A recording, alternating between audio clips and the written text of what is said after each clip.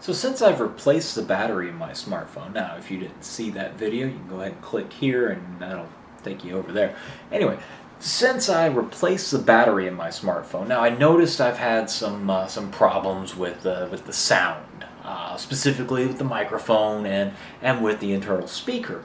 Now I need to kind of see what's going on here, and most likely it's a loose connection in there somewhere. The Nexus 5 is notorious for having a loose connection to the daughter board from the motherboard. So so we're going to perform a little surgery today, get in there and shore up that connection just a little bit.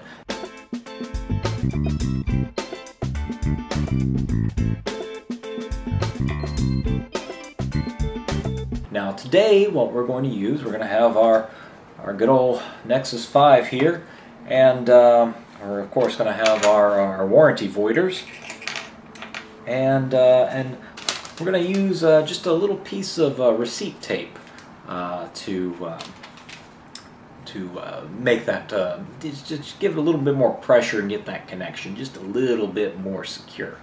Anyway, so let's get started. We're going to start the same way by same way we do anything, by taking the back off of our Nexus 5 here, sliding that pick down in there and getting that going.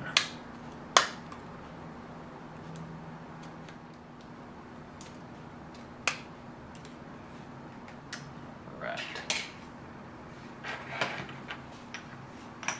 Alright, now that we're inside, we're of course going to take the 6 retaining screws off the motherboard plate.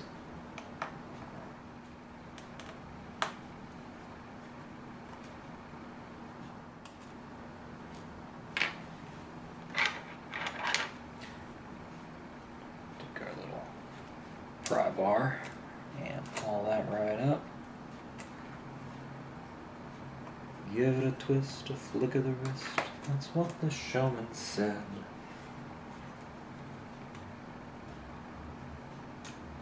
Okay, now what you'll see in here is I've actually got a little piece of paper right there.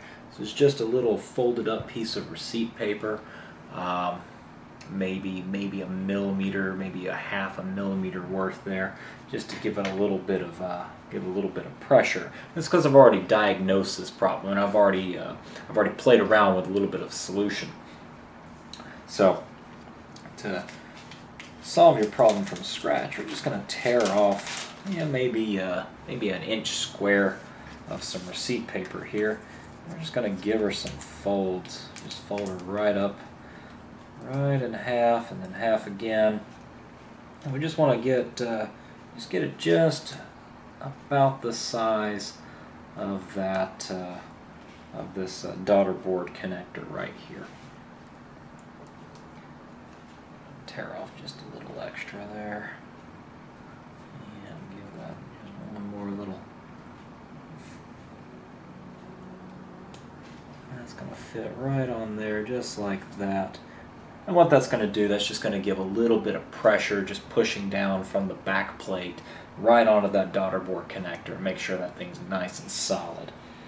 So the tricky part here is then putting this motherboard plate back on in place and not moving that paper any.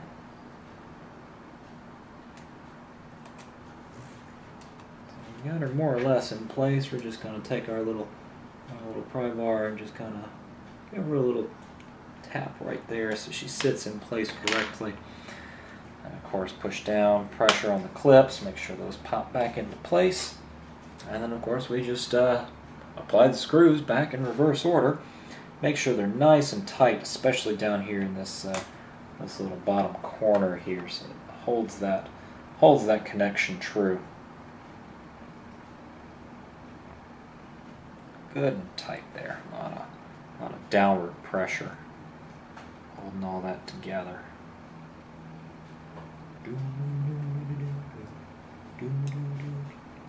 Under pressure, pushing down me, pushing down my connection. Strip it.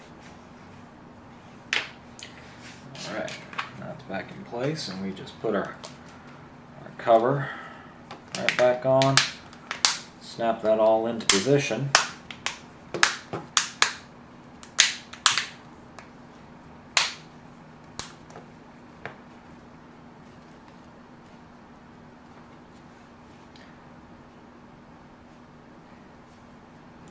Power her up and see what happens.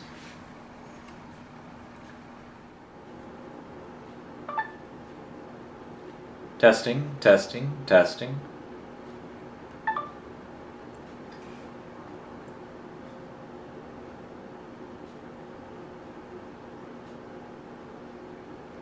Testing, testing, testing.